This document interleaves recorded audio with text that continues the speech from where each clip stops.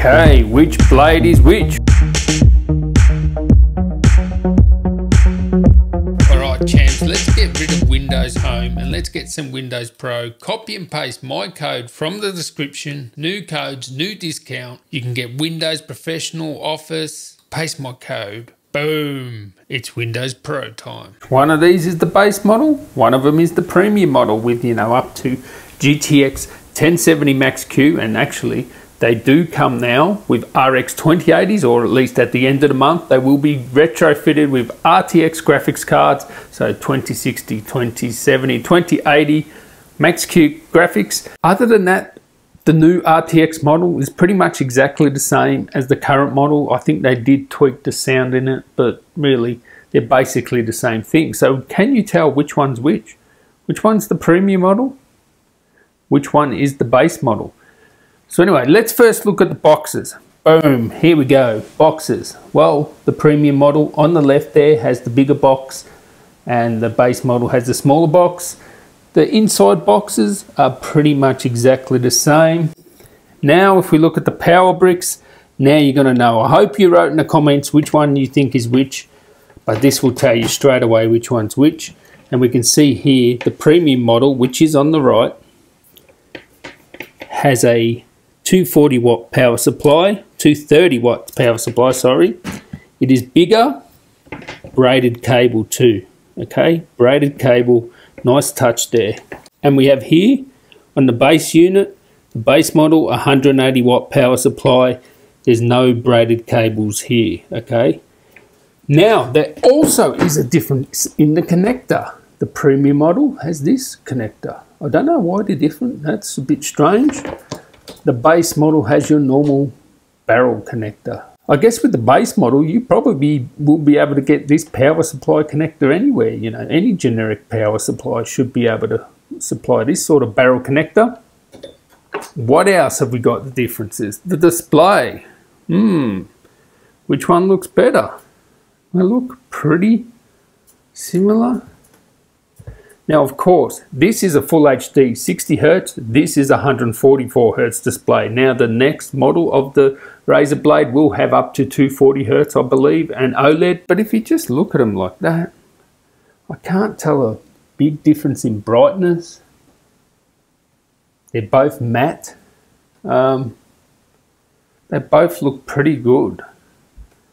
Yeah, if anything, the black's more blacker on the base model there. So, yeah, not much difference just looking at it on the surface, but of course, 144 Hz versus 60 Hz. Okay, keyboard and trackpad, they feel different. Certainly feel different. This keyboard does feel better. I don't know if that's just a better unit, but yeah, there is a little bit of difference in the feel of the trackpad and the keyboard. That may be just, you know, mass-produced variants, you know. Other than that, looking on the top, you know, same power button, but look here at the hinge assembly. So this one here, you cannot see the hinge. It is hidden, whereas this one here, you can see the hinge on the base model. So it's a different assembly there of the hinge mechanism. Let's close them up. Can you see the difference in height there? Now the base model is thicker. You can see there, if I zoom out a bit, it is thicker. You can see it's a couple of mil thicker there. I'll write the exact specifications, but it's definitely thicker and heavier. Does it feel heavier though? Yeah, it's hard to notice. It feels different to handle them, but I wouldn't say there'll be a great deal of difference between the weights there. And I haven't even actually checked them. I will put it on screen now, but just feeling them in hand, this one feels bigger because it just is thicker. This one feels lighter just because it's thinner. I don't feel like weight-wise, you know, it's just a difference in the handling rather than being a big difference in the weight. So if we look along the front here, we can see a status light on this one here, status light on that one there. Let's turn them around to the right. So on the right hand side, they are exactly the same. Got exactly the same ports there I will check that they are Thunderbolt 3, or maybe they've left Thunderbolt off that. I will check that. But the same layout in ports, but again, you can see the thickness difference there. You know, the premium model is thinner. Around the back there is a different hinge assembly, as I said before, so it does look completely different with the premium model looking, yeah, just a bit different there. Now we go to the left hand side, and this I found very strange. The base model has Ethernet and 2 USB 3.1s, I assume, and a headphone jack. This one here, no Ethernet. That's probably because it's thinner.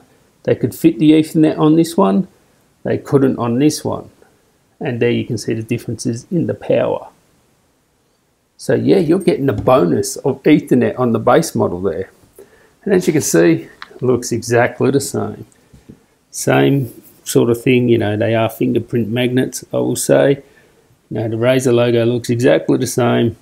So when it comes to CPUs, they're the same. GPUs, this has a GTX 1070 Max-Q. You have a 1060 in this. Now this one, of course, is coming out with the RTX graphics as well, very soon, at the end of the month or the start of February. So here you can see Device Manager. The premium model has the GTX 1070 Max-Q, and we have the GTX 1060 Max-Q. So obviously this is more powerful. It is thinner, but what about gaming performance? You know, because this is thinner, is this one better for cooling? We'll have to see. Obviously it's going to be faster, the premium model, because it does have, you know, GTX 1070 Max-Q, but we'll test out the thermals. So make sure you subscribe to see that. We'll definitely see the differences between the two. Okay, so in the base model here we have a 65 watt hour battery, and it's made by, who was it made by? Manufacturer, Razer. So there you go. Cycle count, it's not telling me, but if I go down here and we get in around 4-ish, 5-ish hours in battery runs there. So you've got some, you know, nearly 5 hours on one of the battery runs, 5 hours, something like that. Same down here, around 4 hours and 23 minutes for battery. On the premium model here, we do have a bigger battery, 80 watt hour battery, same made by Razer. If we go down here to the battery runs, yeah, we're getting more, we're getting 5, we're getting 11 hours. That would probably be a rundown test, and we have a 6 hours here. So you're going to get an extra 2-3 hours maybe battery life with the premium model, because it has the bigger battery. And the reason why is the base model has a 2.5-inch hard drive that takes up battery space. This one doesn't. So if we look here at the Firestrike scores, we have 13,512 versus 9,935. So a big difference there in performance, you would say. You know, this one will be able to play, you know, games over 100 frames per second. You know, depending on what settings you use. Some games you have to go to medium, but you'll be able to achieve that. 144 Hz display, it makes sense. You want to get those frames as high as possible. This one here, 60 Hz display, you don't have to get the frames as high as possible unless you're outputting to an external monitor. So this is perfectly fine, especially for content creation. This will be great for content creation because, you know, GTX 1060, same CPU on both. You know, this one really won't be that much faster in video editing. I've done tests where I've compared to 1050, 1060, 1070. There's not that much difference. It will depend on the video editor, but it's certainly in Premiere, there's not that much difference. So, you know, this one will be able to play, you know, the games at maximum detail, over 60 frames per second, pretty much every game. This one, yeah, it won't play every game at maximum detail, 60 frames, but most it probably will. You know, high, medium settings. They're both great for gaming. You know, you've got to pick your poison. This is a lot cheaper. Still get a great gaming experience. Yeah, that's what it is. Okay, have a look inside. You can instantly see the premium model has the big battery, the big 80 watt hour battery, and this one has the 65 watt hour battery. Is that what it is? 65 watt hours? Yep, 65 watt hours. Vapor chamber, okay? Much more expensive, sort of like water cooling, vapor chamber, whatever you want to call it. And this just has, you know, copper heat sink. So big difference there in the cooling. Of course, this has a hard drive because it has the smaller battery. This one doesn't have a hard drive. Other than that, they seem very similar, the layout. And what is this?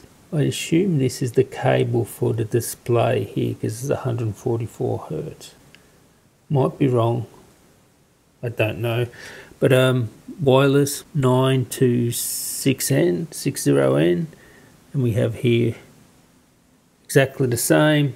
Different NVMe hard drives here. We only have a light on here. And on this one here we have a, what is this? Samsung, I believe. Yeah, it's a Samsung drive. So this does have a better NVMe drive. The RAM is the same. They are both Samsung modules. You know, much more expensive cooling on that. You know, bigger battery versus smaller battery. And this one has a mechanical hard drive, which of course you can put an SSD there. You only have one storage option with the premium model. So yeah, you know, if you want to put a lot of games on this, it's going to be very expensive to just, you know, buy a 2 terabyte or a terabyte, you know, NVMe drive versus, you know, a SATA SSD, which will cost peanuts. But of course, this does get better battery life, and it should have better cooling with that vapor chamber. Time will only tell. I will have a video on that soon. Woo! So if we have a look at the displays again, if we have a look here, the color gamut is 87.5 sRgB on the premium model. And on the base model, which is the 60 Hertz display, we have 78.8. So it is less color accurate. Oh, sorry, less color gamut there. They're both very color accurate, but yeah, this one does have a wider color gamut. They're both accurate out of the box, and you can sort of see this in the. I'll just get rid of this. You can sort of see this in the green. It sort of pops more on this 144 Hertz monitor of the premium model. The green just pops more. I don't know if you can see that. Just pops more on the premium model. Let's make sure we are 100% brightness. Yes, we are. Now, RGB keyboards on both of them, but the premium model on the right, the RGB looks brighter. Significantly brighter. So I don't know if they have different RGB backlight for the keyboard, but it's definitely brighter on the premium model on the right. You'll see that it's overexposing a little bit because it's really bright on the right one. So yeah, I think there is a better RGB backlight, other than, you know, unit variations. There could be a difference there.